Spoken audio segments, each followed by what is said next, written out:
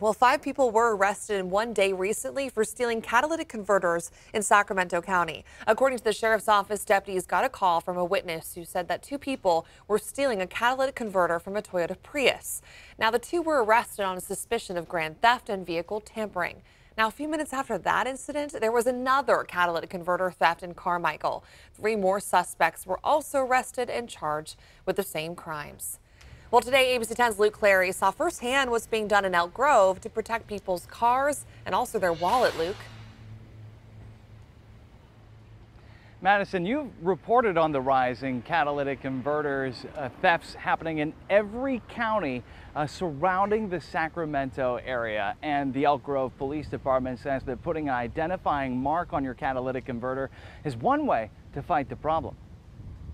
They're pretty hot commodities, so I'm getting etched today. Drivers rolling into the shop in Elk Grove for this custom etching on their catalytic converter. It gives me a little peace of mind that we belong to the neighborhood apps, and it's kind of one of the biggest issues in the neighborhood that I live in. Some people hoping to prevent falling prey to thieves. It was pretty heartbreaking because it was a big financial hole. So. Davis Tran already has. It cost him over $1,000. But it's an expensive fix in order to get it done, so just try to do our best to try to minimize it. About 5 to 10 minutes tops. Etching may not actually prevent thefts. One of the best things for that is some kind of cage locking it in. But Elk Grove police say that this quick etching just the car's license plate is one part of the solution.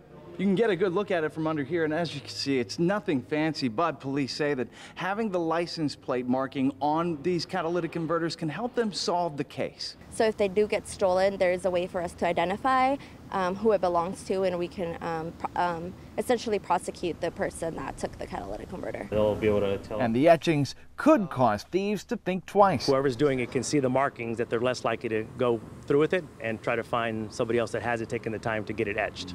But some aren't taking chances. What I'm going to do is after this is add some rebar to it. So if they're going to try to cut it out, it's going to take a little bit more time.